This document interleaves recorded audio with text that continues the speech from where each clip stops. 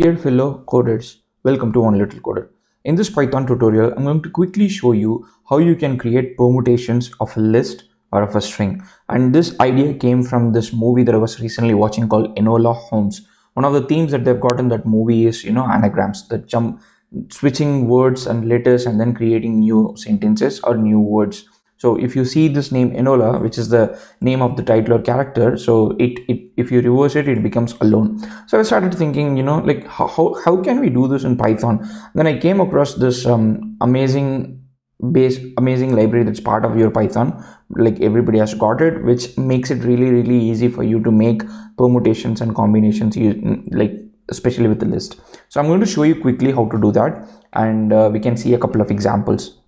First, from Itertools, import. I'm going to start with combinations, okay? And when you have combinations, then you need a list, right? For now, the first list that I'm going to use is name is equal to a list which says Enola,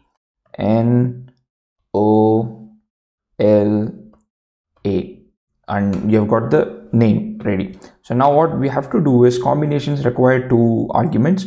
One is the actual list. The second one is the number of items that you want to output, number of elements that you want to deal with.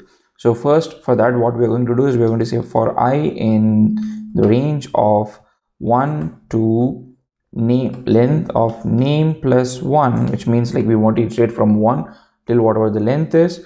We're going to say that combinations of name comma I. So this is going to take this list and it's going to take the number length, and then it's going to give you a list. So to make it simple, I'm going to just print this. I'm going to just print this as we go along. So let me print this. I think it won't work because this is an iterator. We have to list it and then print. And then when I say print, oh, Itertools. Oh, that's a bad way to call that library name. So when you run this, you can actually see that, for every iteration. So let me run this only for 2 iterations, so you know what is actually happening. So if I run this for 2 iterations, you can see that Enola, so that is there. So if I run this for 3 iterations, oops, if I run this for 3, you would see that it goes like this. It takes this. So you see a 3-letter list, you see a 2-letter list, and you just basically see this combination, right, of different combination of these letters as the name suggests. But what if you actually want to do permutation here, which is what that happens, right, where you try to see what happens when you try to find anagram of Enola. So that's what we want to do. So for that, instead of combinations, we need actually permutations. So I'm going to call permutations here.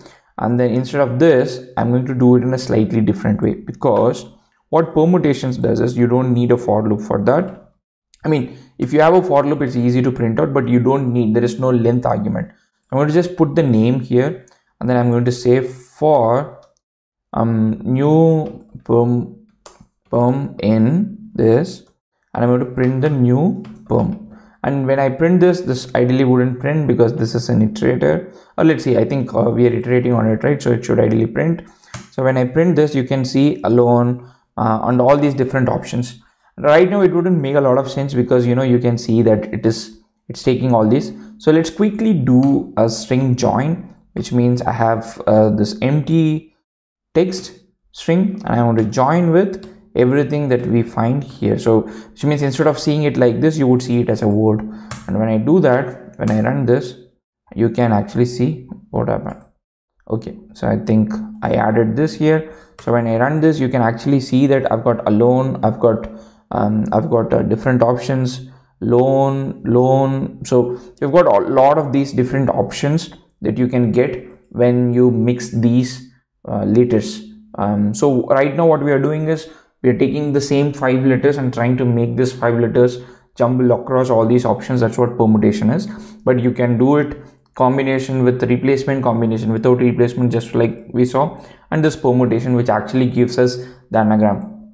So now if you use a library like NLTK, you can actually filter only those words that occur in an English dictionary, which means basically you can do anagram and then figure out what are those words. Like you can jumble across all these letters and then figure out what are those words that are present in English dictionary and just filter them out, so you've got the perfect anagram tool. So I might probably create a web application for this. This looks like a nice idea, but yeah, for now, if you are interested in doing permutations or combinations in Python, you should definitely look into Itertools. So they've got a lot of these amazing options for you to do these combinations, permutations, combinations with replacement in an efficient way, and also, right, if it's part of your base Python, which means you don't need any separate dependencies. So yeah, that's it. You can use it for Wordle, you can use it for a lot of different things that people are really interested in these days. If you have any questions, let me know in the comment section. Otherwise, I would see you in the next video. Stay safe, take care.